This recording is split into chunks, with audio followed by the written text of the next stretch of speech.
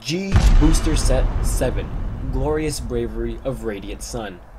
This is the latest booster set that just got released today. We're pretty excited to talk about it right here on Cardfighters Network. Stay tuned. Stand up! Vanguard!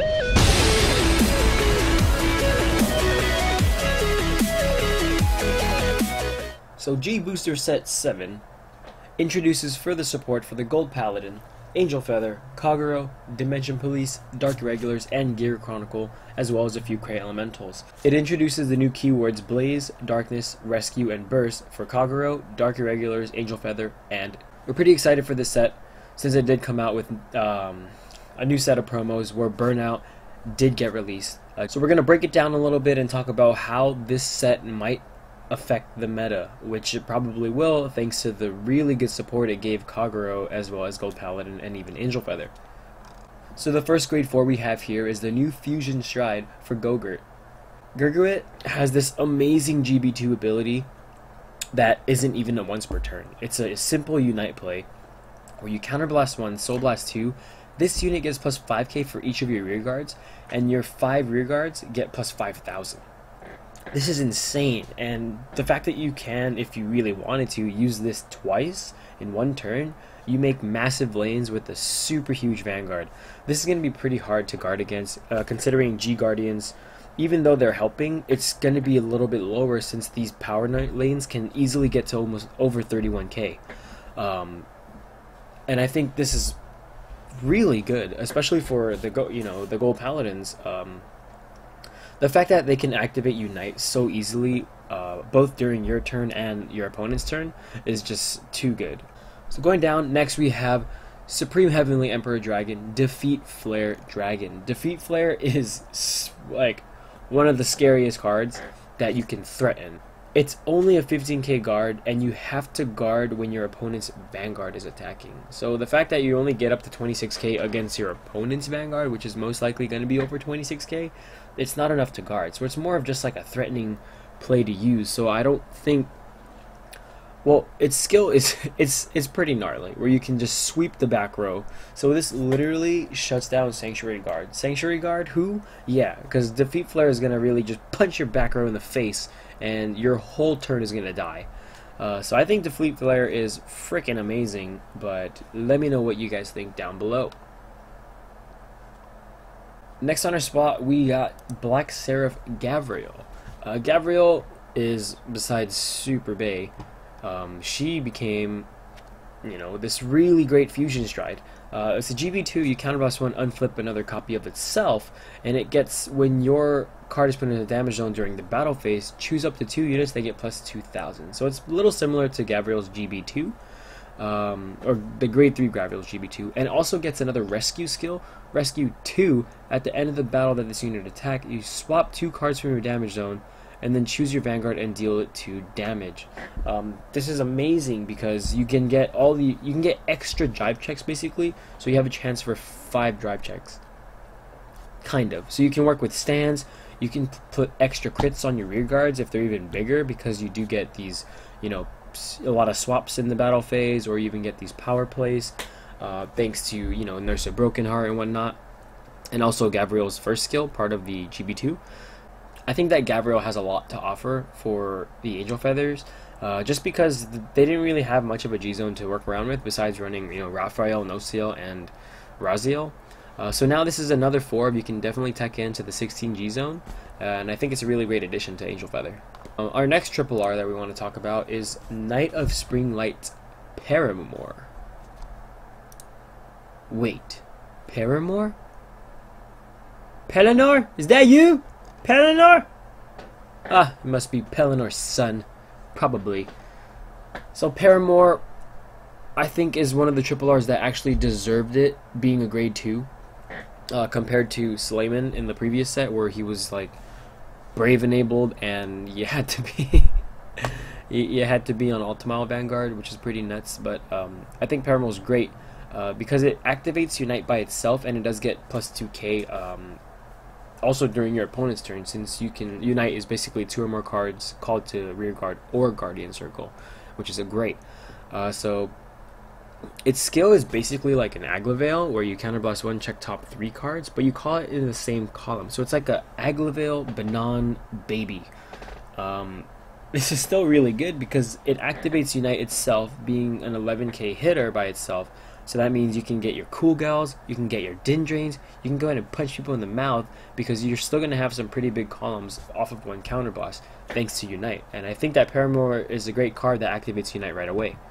So Dark Irregulars did get some pretty good support also. It got some more Blade Wing support.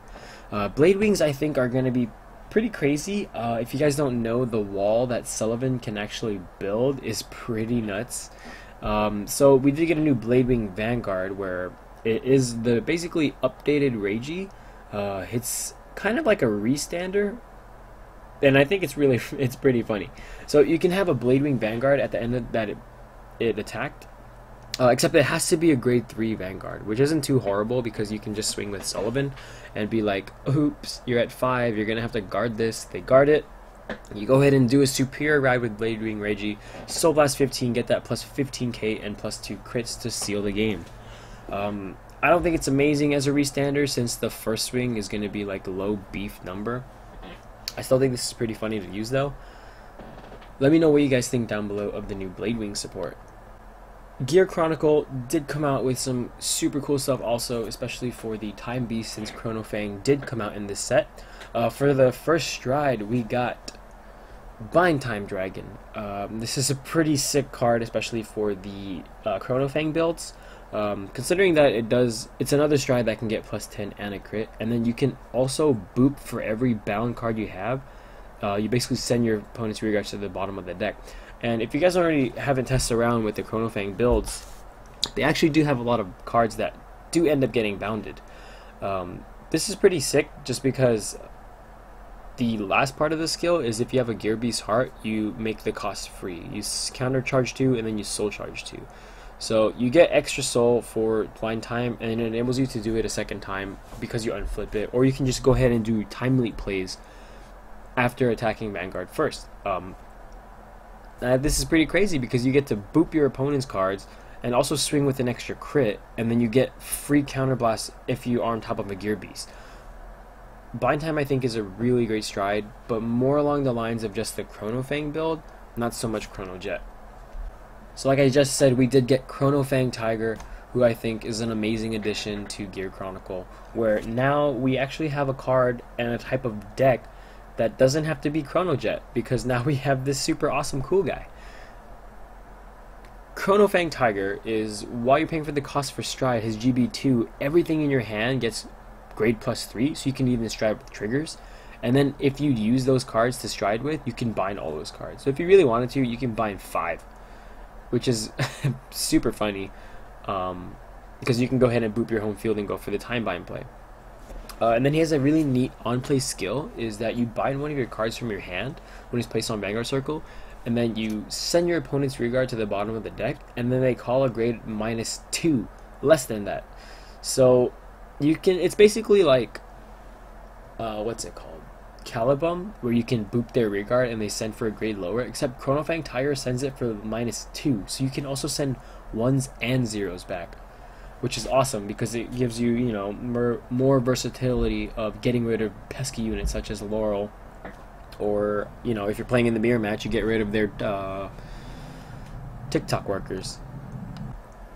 So next I'm going to talk about a little bit about the G guards. We got, for the first one, for Angel Feather, we got Holy Seraph Suriel.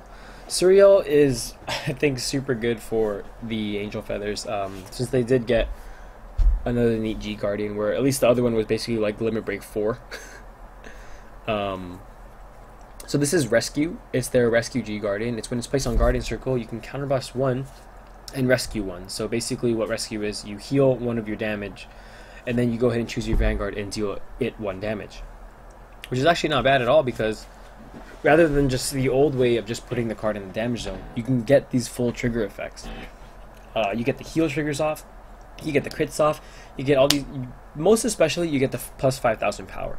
So if you have a chance, because this is part of the skill where you can look at the top card of the deck, put it on the top or the bottom, you can decide whether or not it's going to be a trigger, send it to the bottom, hopefully get a trigger again. So you get a nice chance to hit a trigger, make this a 20k guard, and also maybe, you know, you're putting your Vanguard at a cross ride essentially. And then on top of these skills, you can combo it with Gavriel's GB2, with Nurse of Broken Hearts. Your Vanguard is going to be super beefed up thanks to this card. The defense is going to be pretty insane. Next we got Slay Me Flare, who is trying to become a giraffe. Look at that neck.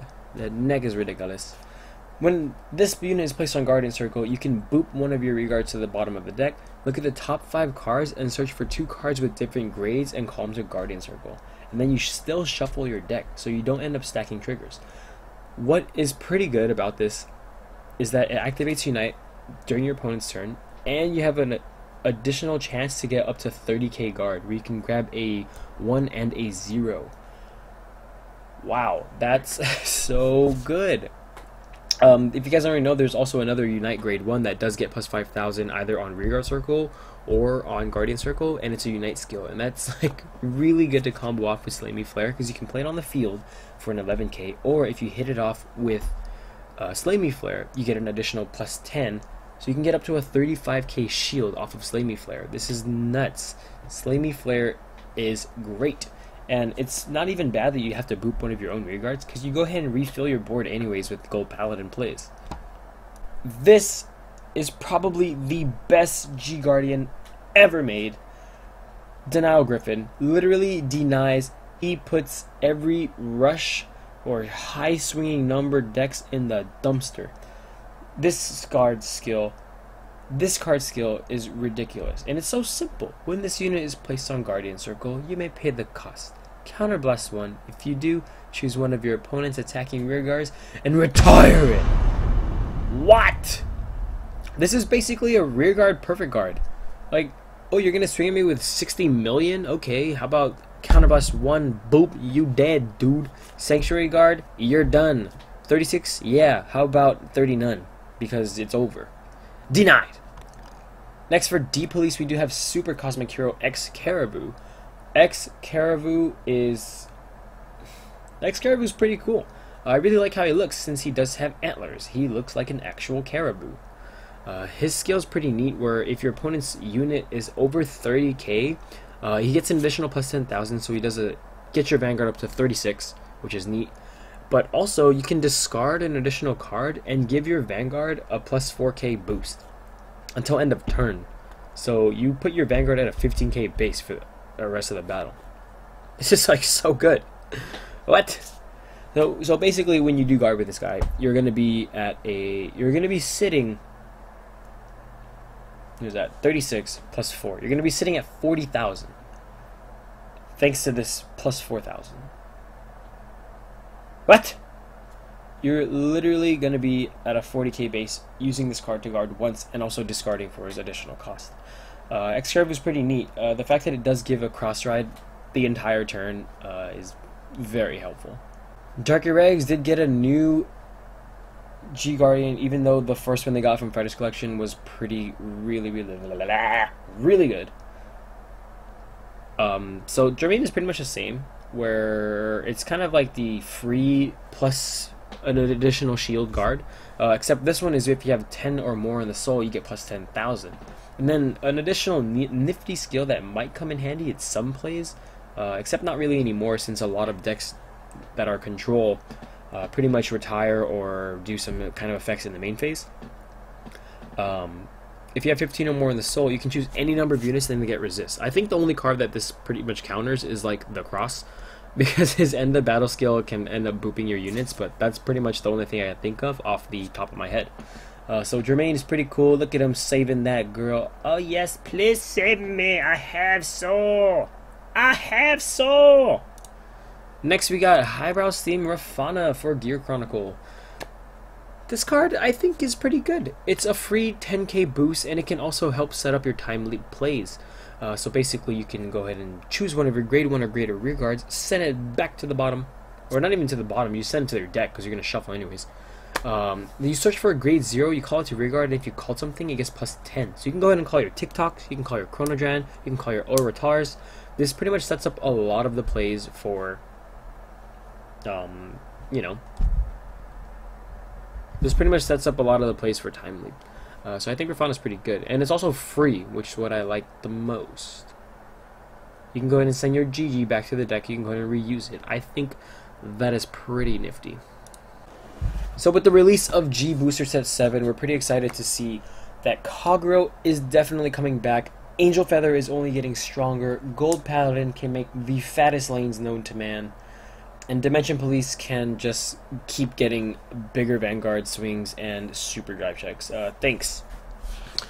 Gear Chronicle did get another variant of another deck that you can play. You can play Chrono Fang Tiger instead of Chrono Jet, so that's pretty awesome also.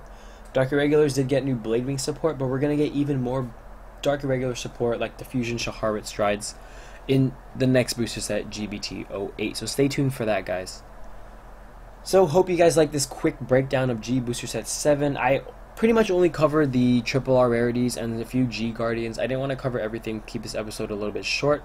But anyways, guys, thanks for watching. Like our videos, comment down below if you haven't already, and subscribe for more content. Vanguard Central, out.